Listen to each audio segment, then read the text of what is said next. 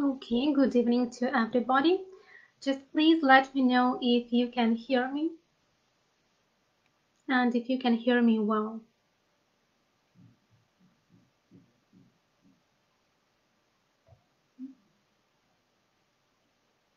I hope that you can hear me well, and I hope that you can see my screen.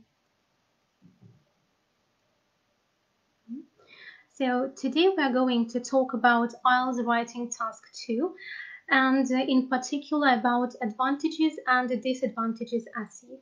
So first of all, let us talk about what IELTS writing task 2 is. Well, in this type of task, you will be asked to write an essay. You are advised to spend 40 minutes on this task and write a minimum of 250 words. So some students ask whether there is any difference between general training essay and academic essay. Well, on the one hand, there is no difference, as the structures, the types of the essays, and the scoring is the same. On the other hand, there is some difference between the topics and the questions. As in academic essays, the topics are usually more complicated and the questions may be also more difficult. So you should be prepared for that if you are heading for an academic essay. What else should you probably learn about writing task 2 is that essays in IELTS are completely different from what you have ever been writing before. What I mean is your compositions in Russian language or Ukrainian language or whatever language you wrote them. Yeah? And this is what makes them quite complicated. On the other hand, you score more for your IELTS essay than you can score for your writing task 1. So what I'm talking about is that for your essay, you will probably get 60% of your writing marks. So that is why it is definitely essential for us to focus on writing essays, to know the strategies of writing essays, to know how they differ from our school's essays or essays in any other texts, any other exams, for example. So let us get down to that. When it comes to assessment, yes, it's in order to write a good essay, you need to know what or how your essay will be assessed. So basically, there are 4 criteria. The first one is task response. What is assessed according to task response in your essay? You should write at least 250 words. You should address all parts of the task. You should present a clear position if you are asked about it, of course. I mean, if you are asked about your opinion, you should clearly present your opinion. And you should also develop relevant and well-supported ideas. When it comes to relevant ideas, I mean that you shouldn't get sidetracked. For example, if your essay is about children, I mean, you are asked to write about children and their toys, for example, you shouldn't write about adults or teenagers. Yeah, otherwise these ideas, no matter how well developed they are completely irrelevant to the topic. Well, what about coherence and cohesion? This means that your ideas should develop logically. You should use paragraphs, and each paragraph should have a clear idea, central idea. You shouldn't jump from one idea to another within a paragraph, well as within the essay. And you should also use linking devices, as these are the ones which help us combine the sentences and develop our ideas in a logical way and actually make our sentences longer. What about lexical resource? So, which is criteria number 3. Your range of vocabulary will be assessed. What does it mean? It means that you should try and present all kinds of vocabulary that you have on a particular topic. For example, if your essay is about sports, it means that you should not only use the word sport or to do sports, you should write some kinds of sports that you know, also some verbs apart from do sports, for example, warm up, do the press ups, for example, or to keep fit or keep as fit as a fiddle. So you know what I mean. Yeah, so you should convince the examiner that you know this topic and you can use the vocabulary of the topic freely. Another thing about vocabulary is you should avoid repetition. Try to avoid repetition. Of course, there are some words which cannot be replaced. For example, some terms, or well, there are some really, and you can't avoid repeating them. But there are other words which you can substitute with synonyms. You can also paraphrase the word. You can use another part of speech, for example, or just paraphrase the sentence. Yeah. Then, of course, your word choice will be assessed. And when it comes to word choice, it means that you need to be absolutely sure about the vocabulary that you use and that you use it appropriately. Because sometimes students learn some very complicated or advanced vocabulary, however, they do not know what context it should be applied in. And as a result, they use it inappropriately, and this advanced vocabulary actually doesn't contribute to their score at all. Then spelling, yes, it will be assessed as well. And word formation, well, I have already mentioned, yeah, that you can use it as a way to avoid repetition. And frequency of mistakes. What does that mean? Well, if you make a mistake once, I mean, there is some word where you've made a mistake and you used it inappropriately only once, well, okay, let's say that it's a tiny mistake, yeah? However, if you keep repeating the same word a few times throughout the essay and it's always used inappropriately, then, well, unfortunately, you will be penalized for it. The same goes for grammatical range and accuracy, as your frequency of errors also matters a lot here. Also, punctuation, pay a special attention to it, as unfortunately punctuation rules in Russian and English are completely different. And range of structures, it means that you should use a mixture of simple and complex sentences, and you should use, or at least try to use, complex grammar. Okay, then let us move on to types of essays. Yeah, so in general, there are 5 different types of essays which you can come across in your IELTS writing task 2. The first type of essay is called opinion essay, and you can identify that this is an opinion essay if you can see such questions as: to what extent do you agree or disagree with? Or do you agree or disagree with? Another type of essay is discussion essay, which is also quite easily identified as the question is: discuss both views and give your opinion. Another type of essay is advantages and disadvantages essay. You can identify this essay by such questions as: what are the advantages and disadvantages of? Or do the advantages outweigh the disadvantages? Another essay is cause and solution essay. The questions which may help you to spot that this is the type of essay cause and solution are: what are the causes of this? What solution can you suggest, or what solutions can you suggest? And the last type of essay is called mixed essay. It means that you will probably have 2 questions which come from 2 different essays, which I have already mentioned above. For example, in what ways has technology affected the types of relationships people make? And has this become a positive or negative development? So as you can see, nothing about discussion, nothing about advantages or disadvantages, agree, disagree, or causes, solution, nothing is mentioned. Yeah. However, you have to write a mixed type essay. Well, I have also put it down here at the very end of my page that names can vary because it largely depends on the teacher and on the resources that we can use. For example, opinion essay may be called agree or disagree essay. A cause and solution essay can be called a problem and solution essay. It actually depends on the question. So if the question is what are the problems or what is the problem, then of course it's a problem and solution essay.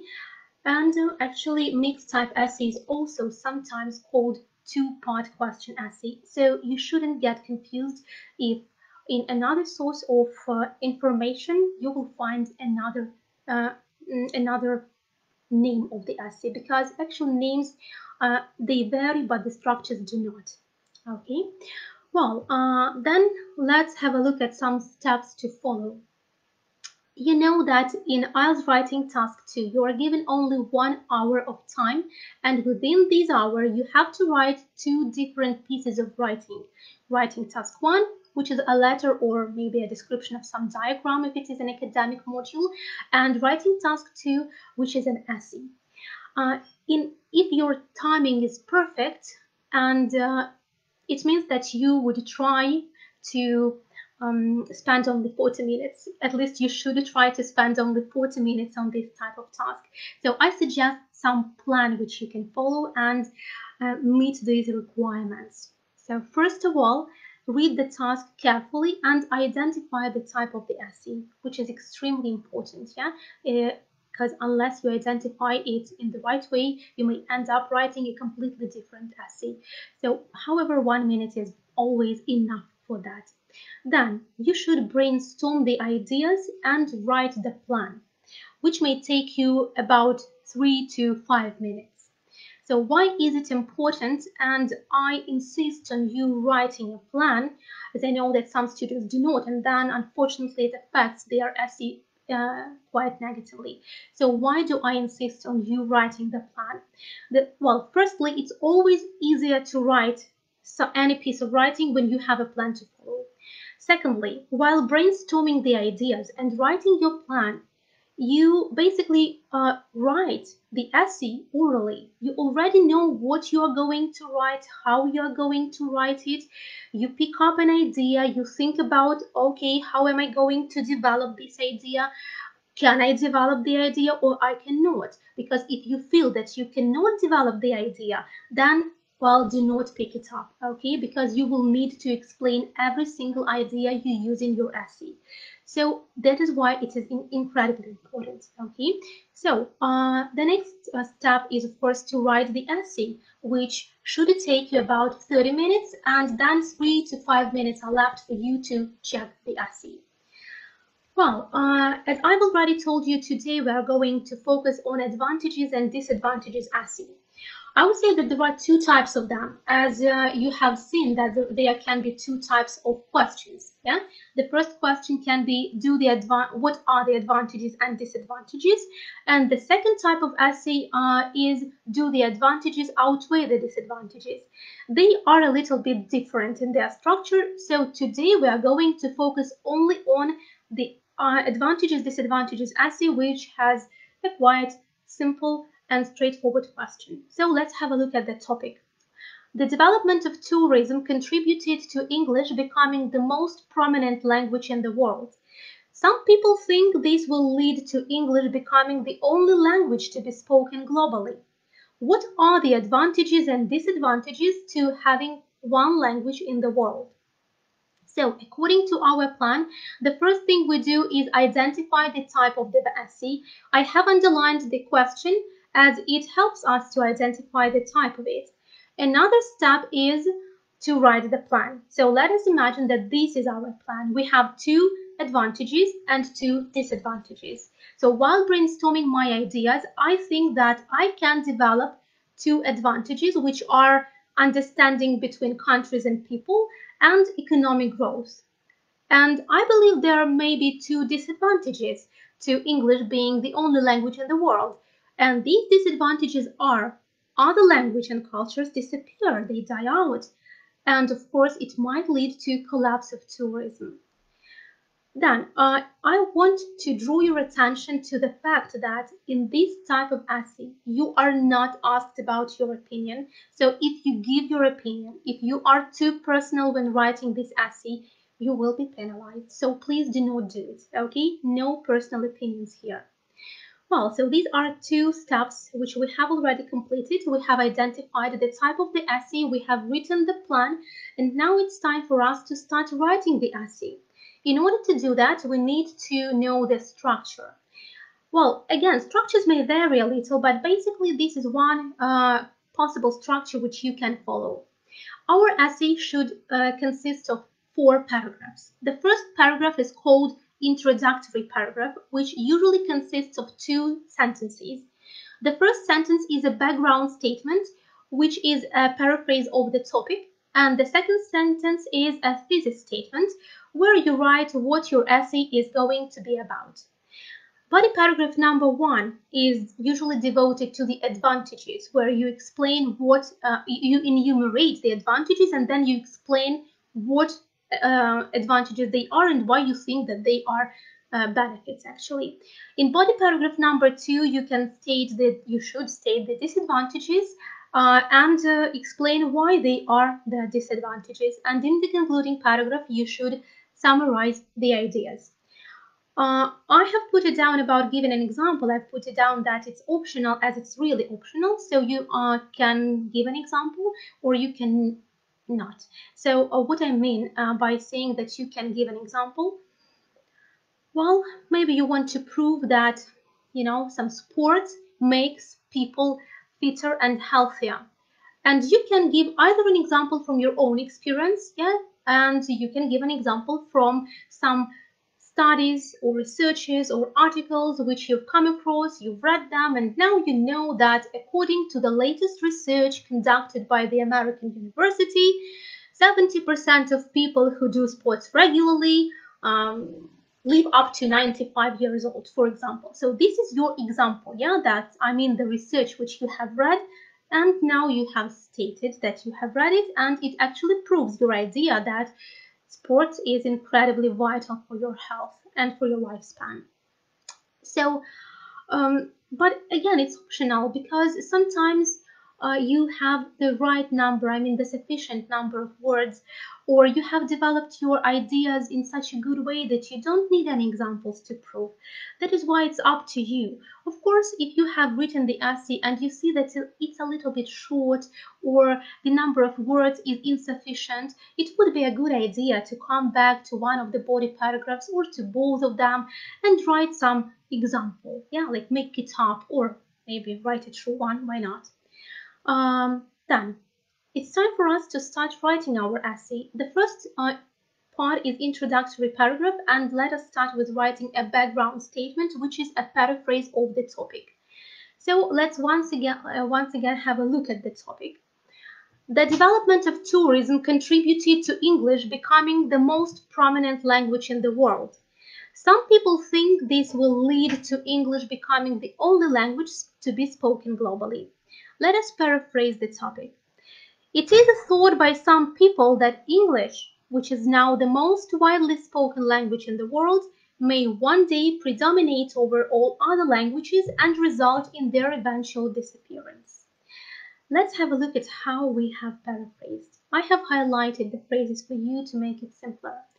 So, some people think is paraphrased into it is thought by some people, which is a change from active voice into passive, which is really very helpful when it comes to paraphrasing the topic. Lead to is substituted with a synonym results in, and the phrase becoming the only language to be spoken is changed or paraphrased with the words predominate over all other languages and actually result in their eventual disappearance. It is absolutely forbidden to rewrite the topic. Of course you can do it if you had for 4.5 or 5. However, if you had for some high score, please never rewrite the topic, but try to paraphrase it. The next part is a thesis statement, which is the answer to the question. The question in our essay is, what are the advantages and disadvantages to having one language in the world? You can write a thesis statement in 2 ways. The first one is, having one language would certainly aid understanding and economic growth, but there would certainly be some drawbacks. What have we done? We have generally mentioned that there may be some drawbacks, and we have already given some information about the advantages we are going to cover in our essay, which are understanding and economic growth. So this is the one way how you can do it. Another way, which you have also probably seen in some samples essay, is This essay will elaborate on the benefits and drawbacks of speaking one language worldwide. Or this essay will examine, this essay will discuss, and so on. So you may follow either way which appeals to you more, and the way which you can remember better. However, I would recommend you to use the first one. The thing is, the second one is sometimes considered by the examiners to be a memorized statement, which is why it will not be assessed. I mean that if you just use something that you have memorized, well, what to assess? Only your memory, yeah?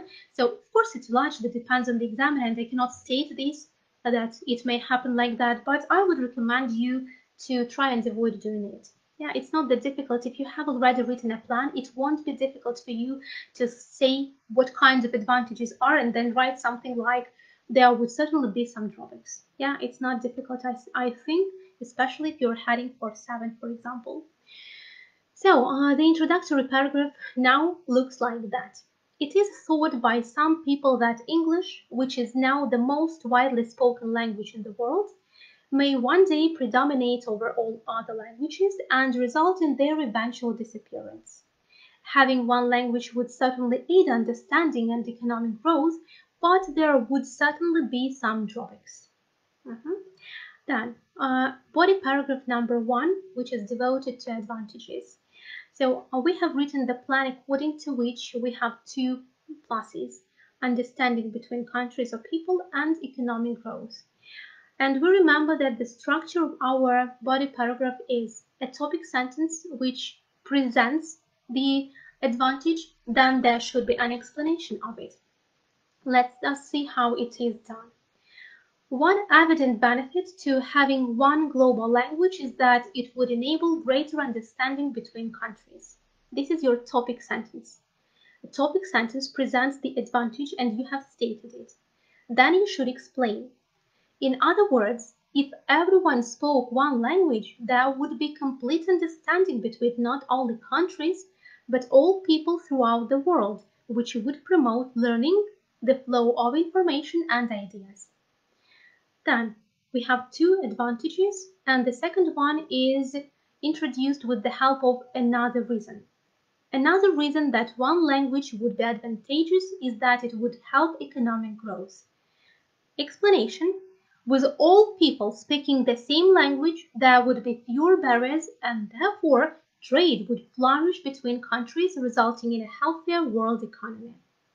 So you can see a topic sentence which is explained, another topic sentence which is explained.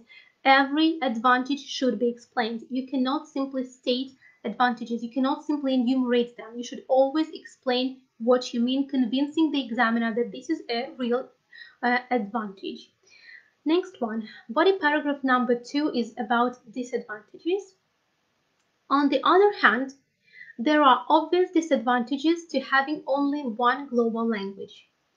Firstly, it would mean that all other languages would eventually disappear, and along with them, their cultures. The diversity of cultures is one of the joys this world has to offer. Each culture is unique with its own way of life and own perspectives of the world, which would all be lost if there was only one language.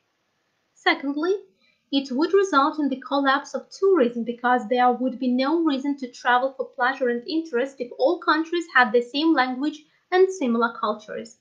This would devastate many countries economically that rely on tourism as a source of income. So please pay your attention to the very first sentence.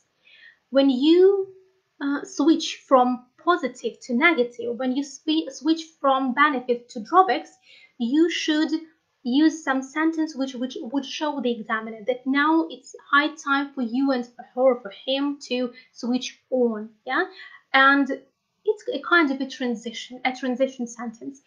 On the other hand, there are obvious disadvantages to having only one global language. So it's clear to me and to the examiner that you are going to write about minuses. Then I have underlined some cohesive devices which are used to introduce the disadvantages. Yeah, they are firstly and secondly.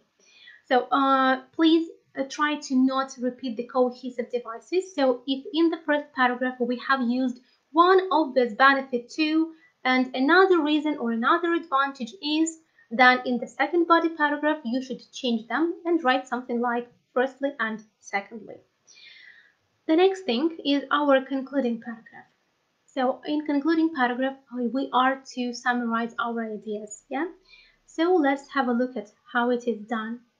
In conclusion, while there are significant advantages to having one language to speak globally, other languages and cultures would die out and many countries' economies would collapse as a result.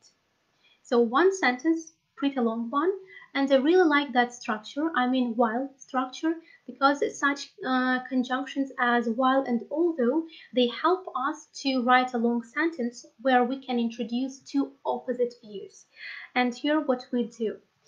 Another strategy that we have used, if you remember, in our introductory paragraph, we have briefly stated the advantages. However, we were very general about disadvantages. We only said that, well, there would be some drawbacks. In a concluding paragraph, we change the strategy just vice versa. So here we are very general about our advantages. We only say that there are significant advantages to having one language to speak globally, and then we briefly mention the disadvantages, which wasn't done in the introductory paragraph. Here we do it and we say other languages and cultures would die out and many countries' economies would collapse as a result. Everything is up to the point. Everything has been described in our essay. So we have really summarized the ideas which we have stated.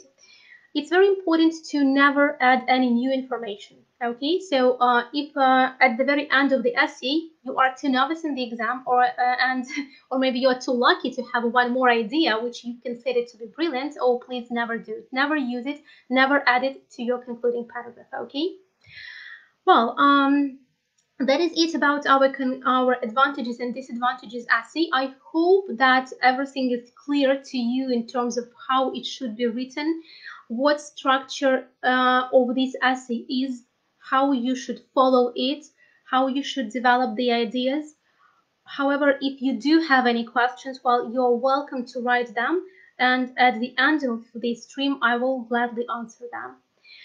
And for now, I'd like to introduce some vocabulary that may help you paraphrase, especially when it comes to this type of essay. So these are some synonyms to the word advantage. So instead of the word advantage, you may write a benefit, a positive aspect of something, or an upside of something.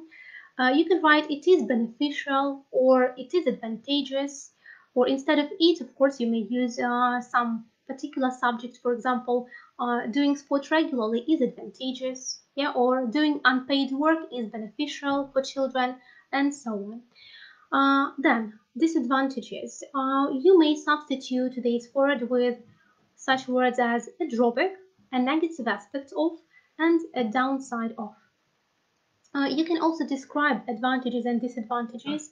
You know, every time when you use some beautiful adjectives or beautiful adverbs, well, first of all, you sound more advanced, you sound more beautifully, and that is why I would recommend you to remember at least some of these adjectives, which you can see in the third column, and make use of them every time when you write this type of essay. So they can be major advantage, or serious, obvious, significant, considerable, main, or minor. Okay. Then the next thing I'd like to share with you is linking devices, which may help you combine the sentences logically. So since our essay is advantages and disadvantages, it means that we contrast the ideas. We present the opposing ideas, opposing views, yeah? So you need to know some phrases or some linking devices of contrast, and they are, on the other hand. However, nevertheless, having said that, still, in contrast, conversely, alternatively, or on the contrary, they are especially useful at the beginning of your second paragraph when you switch on to something negative. Then some phrases and linking devices which you can use in order to link ideas maybe inside the paragraph as well. They are another point to consider, another point to take into consideration. regarding, what is more, in addition, furthermore, moreover. Well, actually the list is much longer, and I'm sure that if you have ever tried to write an essay, or if you are searching for some information on LinkedIn devices, you have already seen that huge list. Yeah. However, once again, I think that it's quite difficult to remember all of them, firstly, and secondly, you won't need to use all of them. As for example, in advantages and disadvantages essay, you will probably present only 2, maximum 3 advantages and 2, maximum 3 disadvantages, which means that you basically need only 2 linking ideas. Yeah, as the first one will be presented with probably firstly or first to begin with, or one of these benefits, and so on. Then, if you want to give some examples, or if you just want, some particular examples, or if you just want to explain the situation, you can use such phrases as for instance or for example, which are very common. So if you want to vary your vocabulary in terms of examples, you may say something like, or write something like, as an illustration, to exemplify, in particular, or particularly.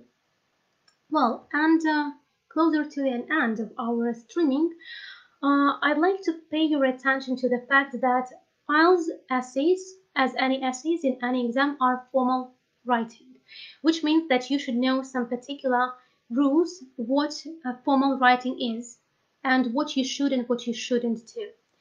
So on the left, you can see formal style recommendations. Yeah. So firstly, of course, you need to use academic words. You should use longer sentences. Don't forget that there should be a mixture of simple and long sentences. And when I say that you should use longer sentences, I don't mean that you need to write one sentence which is practically the whole paragraph, or which is half of the paragraph, because usually they are unnatural. Secondly, students usually end up making mistakes in such long sentences. And thirdly, and most importantly probably, is that when you read or when you write such a long essay which takes 3 or 4 lines, when you come to an end of this essay, you actually forget what you started with. And me as a teacher, when I check such essays, of course I try to grasp the idea, and I'm peering into details and trying to understand, to rearrange the sentence and so on. However, when it comes to the exam, the examiner doesn't have as much time, to peer into the details of your 4-line sentence, which is why he or she would probably not do it. And that is why, please do not write too bulky sentences, okay? Then, how you can make your sentence longer? You can use some subordinate clauses. These are the clauses which are when you have two simple sentences which are connected with the help of a subordinate conjunction. Some subordinate conjunctions are until, as, since, because, although, despite, while, whereas, if, etc. Actually, the list is quite long, but these are great things for us to make our sentences longer. Then, let's talk about something that you shouldn't do when writing a formal piece of writing. Please avoid using contractions. Avoid get or get phrases, as get is informal word, and all the phrases with get are also informal. So if you write an essay and then you reread it and you see the word get, please substitute it with receive, buy, obtain, whatever the context requires, okay? Then avoid using phrasal verbs, and avoid using idioms, metaphors, proverbs, and quotes. Avoid being too emotional, and if people use metaphors, proverbs, and quotes, they are emotional. So please do not do that. Although I probably must say a few words about idioms and phrasal verbs, as mostly they are informal parts of speech. Yeah, they are informal language. Let's put it like that. They are informal language. However, there are some phrasal verbs which are formal, and you can use them in formal writing. For example, carry out or resort to. Yeah, they are formal. So what I would recommend you is when you are just studying to write essays, when you are writing them at home, when you write some phrasal verb or some idiom, and you are not sure if it is informal or whether it is formal, please go to some online dictionary and check it. And if you see that this phrasal verb is formal, then of course you can write it, and please do write it. However, if you see that it is informal, forget about it forever, at least until you write a personal letter where it is okay to do it. But in essays, no informal language. And the last thing you should avoid in formal style is avoid absolute statements by introducing probability and possibility. So what I mean is you shouldn't sound radical. And an absolute statement is when you say, if you eat too much chocolate, you will gain weight. Well, probably I will, and maybe I will not. Yeah, how do you know it? Or if you write something like that, a lot of people in America, or a lot of teenagers in America, suffer from obesity as a result of eating junk food. Well, I wouldn't be that sure. Maybe they suffer from obesity as a result of some diseases. And maybe there are some people in America who eat a lot of junk food, but they do not put on weight and they do not suffer from obesity. Yeah. So this is what I mean by saying absolute statements. So please, you can make your sentence more polite or a little weaker if you say they will probably, or they are likely to suffer, they tend to suffer. Okay, something like that. So actually that is all about formal style. And now some final recommendations as a conclusion of everything that we have studied today. Well, first of all, remember to write a plan. Then write at least 250 words. And now I'd like to draw your attention to the fact that you are not penalized if you write more than 250 words. And there are actually very nice and high band essays where the number of words is 280 or 300 or even 320. And so you can actually do it if you have enough time and you have such a good command of English. However, be careful, as the longer the essay, the more mistakes you may end up doing. Yeah. And secondly, the essay with such a big number of words would be absolutely fine if every idea, every sentence in this essay is up to the point. Because if the essays are just are used to repeat the ideas, to show the examiner that you can write 300 words, oh no, that won't help you. Okay.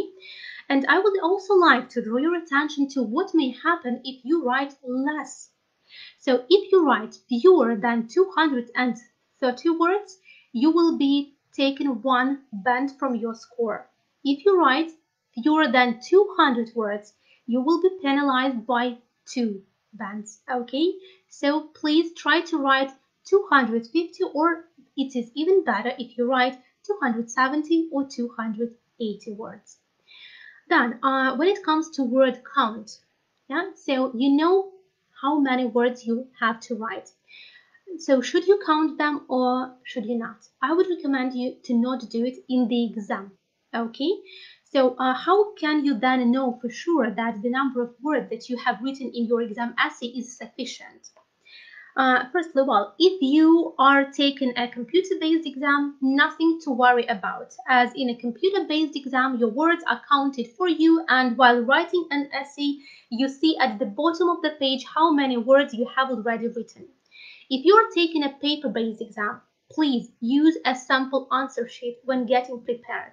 Because if you are using the same sample answer sheet at home, where you have enough time to count, so at home you may count as many times as you want, and then you already know how much space it takes you to write 150 words for general task 1 or academic task 1, or how much time it takes you to write 250 words or 280 words. In this way, if you practice doing it using a sample answer sheet, you will not need to count your words in the exam.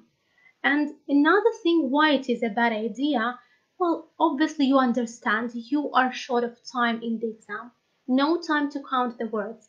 And another bad thing which may happen to you if you start counting the words after every single paragraph, it means that you may lose the idea, you may lose the track of what you've been writing, and it may affect the content of your essay. So please use sample answer sheets if you're taking paper-based IELTS, and then you will not need to count any words in the exam, and be sure that the number of your words is absolutely sufficient and you have nothing to worry about. Then you should paraphrase the topic. Remember to not rewrite it, okay? Then always explain the ideas. Remember, it is not enough to just enumerate the advantages or disadvantages. You should always explain them and support with relevant ideas. Please check that your ideas are relevant and you do not get sidetracked. Then, when you write a concluding paragraph, please do not include any new information. When it comes to timing, I would recommend that you do not set yourself very strict limits when you are just getting prepared for your IELTS and you have some time in advance. Yeah, for example, your exam is in 3 months or your exam is in half a year, then you obviously have some time to spare and some time to spend getting prepared. So when the time is close to the exam and you have just a few weeks left, of course it is a wise decision for you to start and limit yourself. So why I suggest that you do not limit yourself from the very beginning is because usually when students start writing essays, they know pretty little about them. They make a lot of mistakes. They need to study a lot, starting with the structure, with identifying the essay, and finishing with the punctuation. So it means that obviously, while you're writing your essay at home, you need more time to analyze, more time to follow the strategies, more time to stick to the structure. Yeah, you need to spend some time analyzing what you are doing, and it might definitely take you more time. It's absolutely not a problem because you are just studying. Yeah. Then, when you send your essays to the teachers and they check your essays and you see some mistakes in them, especially if you have many mistakes in their essays, or if you see that the mistakes that you make are repetitive, you keep making the same mistakes over and over again, I would recommend that you rewrite your essays. Yeah, so you receive the essay from your teacher, which is checked, and now it has absolutely no mistakes. So please rewrite the essay in such a way you may it may be beneficial as you may remember what kind of mistakes you have done and how you can avoid making them. Then, of course, the better and more accurate your language is, the higher band you get, which means that you should always remember about the vocabulary and grammar that you use. Yeah, make it as varied as possible. And the last advice I would give you is to practice, and once again practice, because only practice makes perfect. I know how difficult it is to write essays. I know that lots of students procrastinate when it comes to writing essays. However, procrastination won't do you any good. So if you are aiming at some high score, if you want to perfect your knowledge and your skills, you should make yourself write. Okay? And then we are always ready to help you learn different types of essays. We are ready to help you learn how to write them, what strategies to follow, to share all the knowledge we have with you so that you could polish off your writing skills. Okay, so, but it's not only about writing. Our school has a number of different programs which would cater to everybody's tastes and everybody's needs. So if you are willing to take IELTS and if you are willing to pass it with flying colors, we are looking forward to meeting with you and having lessons with you. Thank you a lot for spending this time with me. I hope that this information was beneficial to you and you will be able to make the most out of it. Thank you once again. Have a great weekend and see you in the lessons. Goodbye.